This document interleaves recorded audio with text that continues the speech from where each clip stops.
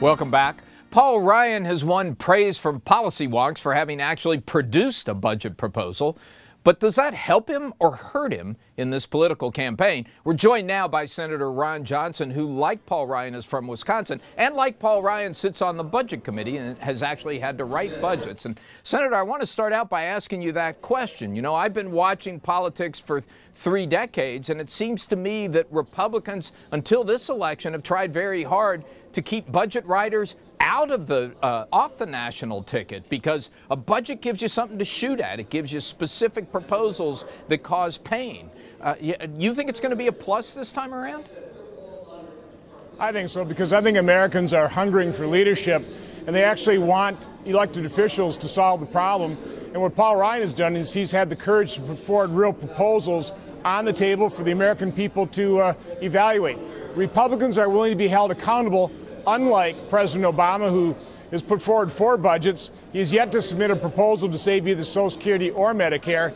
His last 2 budgets were so unserious. They've been voted on now 3 times in the United States Congress. The final vote tally, 0 to 610. He can't even get members of his own party to vote for them. So no, I think just like in the state of Wisconsin, the voters reward elected officials that have a little courage, and that is Mitt Romney and Paul Ryan. They're going to be rewarded for putting forward those bold plans. But, Senator, as you know, there are even Republican legislators who have walked away, or at least tried to put some distance between themselves and the Ryan budget plan. And Mitt Romney himself says, no, I'm not for the Ryan budget plan. I have my own budget plan. Well, sure, it is a framework, and it will be President Romney's budget. But look at what they did right after they named Paul Ryan vice president nominee. They immediately went on offense on Medicare and properly pointed out that it's President Obama that has actually looted Medicare to the tune of $716 billion to pay for his very partisan, very unpopular health care law. It's Paul Ryan and Mitt Romney that have a plan not to affect current beneficiaries or even people about to retire, but a plan to save Social Security for future generations. And again, I think that's a positive. But now you know what happens. You can see what's happening in this election campaign. You've got Mitt Romney and Paul Ryan saying we cannot tolerate any tax increases. You have the Democrats digging in their heels on Medicare and other spending cuts. And at the end of the day, once we get past the election, aren't you going to have some of both? Some tax increase, some spending cuts in order to deal with this multi-trillion-dollar budget deficit?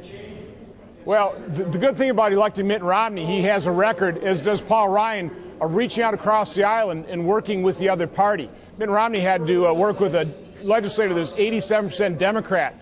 I've been in the Senate now for 21 months when we've had divided government, and I would argue that President Obama has no working relationship, certainly not with Republicans, barely with any Democrats. So I just want the American public to take a look at why would they possibly think the next 4 years under this failed leadership would be anything different from the last 2 years of failed leadership. That's a very serious question Americans need to ask themselves. Senator, we talked earlier today to Jared Bernstein, who's an economic advisor to the vice president, and we asked him if he was in this debate, what would he ask Paul Ryan? I want you to listen to what he said and then give us your answer. I'd want to ask Representative Ryan why he believes that this trickle-down supply-side tax plan that he and Governor Romney are touting would work any differently than they have in the past vis-a-vis the budget deficit. That's easy to answer. The fact is, when Ronald Reagan cut taxes, within a 6-year time period, our federal revenue grew 67%. Even George Bush's tax cut, when enacted in 2003, federal revenue was a little under $1 trillion. 5 years later, it was $2.5 trillion. It grew 42%.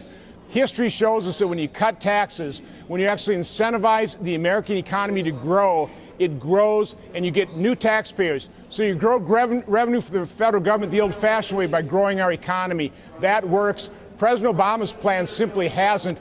I have yet to see a tax increase that helps grow the economy or creates one job. They just have failed policies. They have a failed record. Senator, let's talk a little bit about Wisconsin, your home state, Paul Ryan's home state. It certainly looked like before the debate last week that was still solidly in the Democrats' camp. It's looking a little different now, isn't it? Well, Alan, I've always been cautiously optimistic. I mean, I won there 2 years ago, so did Scott Walker. What's changed? I ran on a platform to basically repeal this very unpopular health care law and the fact that we are bankrupting this nation, also basically running out on the difference between growing the government and our debt and growing the private sector. I mean, what's changed? We're 2 years closer to implementing that very unpopular health care law. We've added $2.5 trillion to our nation's debt. And basically, Governor Romney and Paul Ryan are offering Americans the exact same choice. Do we want to continue to grow the government and the burden on our debt, on our children's backs, or do we want to concentrate on growing the private sector, which creates long-term self-sustaining jobs? I hope Americans choose the right path. Senator Johnson in Spin Alley in Danville, Kentucky, thanks very much for being with us.